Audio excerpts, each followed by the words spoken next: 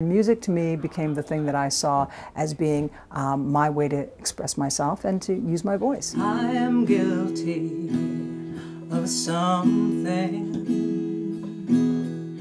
Lori Paul is finally living her dream. Ooh, because there's nothing bouncing over a white cloud.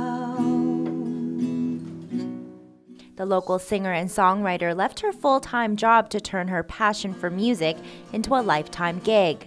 I was working in Vancouver at the Arts Club Theatre Company, managing one of the theatres, and I really enjoy live theatre, live performers. But the more that I watched other people on stage fulfilling their dream, the more that I wanted to get back to my own dream of making music. So Lori did just that.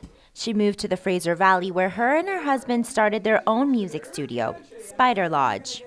And I decided I would leave that sensible and secure job and come out to the valley, and I took up in a little cabin that a friend of mine let me use, and it was called Spider Lodge.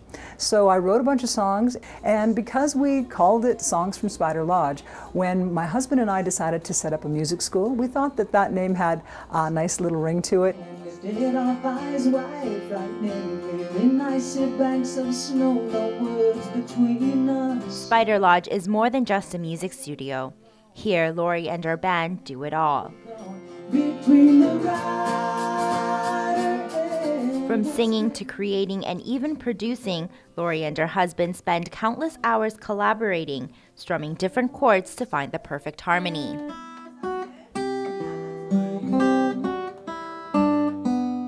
She's an exceptional singer, and when she gets an idea, it's really exciting, you know, and we're always bouncing ideas off each other and trying to come up with something new. And she's an inspiration for me, totally.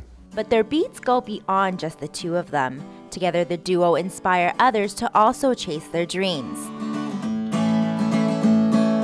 Let's say that my memories are not fading. I was so fortunate to have teachers in school who encouraged those aspects of my personality and who recognized that music for me was going to be my saving grace. And they encouraged me in such a way that I then felt as an adult, I'd like to do that for people too.